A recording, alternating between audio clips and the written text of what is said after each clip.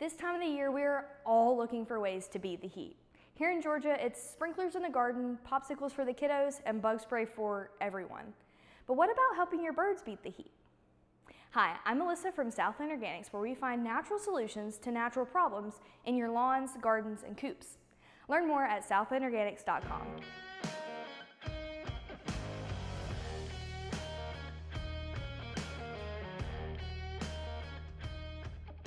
Summers are filled with fun, from days by the pool to fresh produce from the summer garden.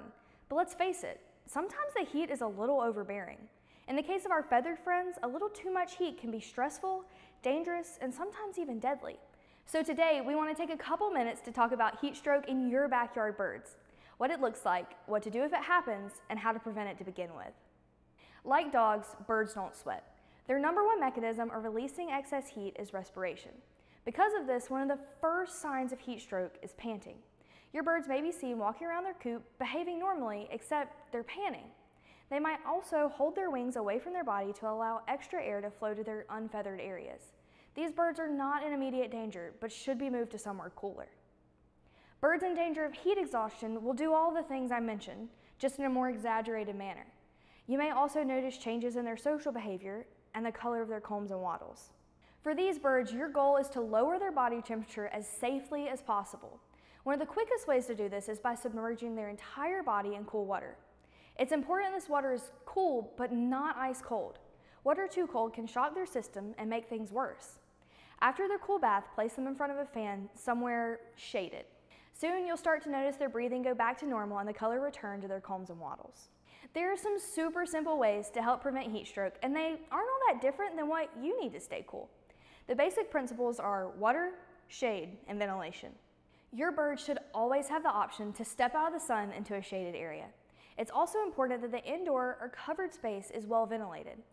The indoor portions of small coops tend to get stuffy and even hotter than some outdoor spaces. The best way to prevent this is setting up a small fan. Simple, right? Birds always need fresh, clean drinking water, but it's even more important in the summer months. The heat and sunshine also make a great place for algae and other gunk to grow in your birds' waters. So make sure you're changing the water regularly and keeping them clean. When temperatures are high, chicken electrolytes are used more and their bodies lose them at a faster pace. Adding an electrolyte supplement like our hen helper into your hen's water helps their electrolyte levels stay stable even in overheated conditions. And offering frozen treats to your birds is a great way to cool them down on hot days. The summer heat brings with it longer days and loads of fun, but we should always be conscious of the danger it can pose for our feathered friends. Heat stroke can be serious and deadly, but is also easily preventable. Make sure your birds are staying cool, keep an eye out for the earliest signs of heat stroke, and act quickly when they appear. Do that, and you and your feathered friends will beat the summer heat together. As always, thanks for watching. If you have any questions for us, please email success@southlandorganics.com or call 800-608-3755. Be sure to subscribe for more information on raising happy, healthy chickens. Until next time, stay cool out there.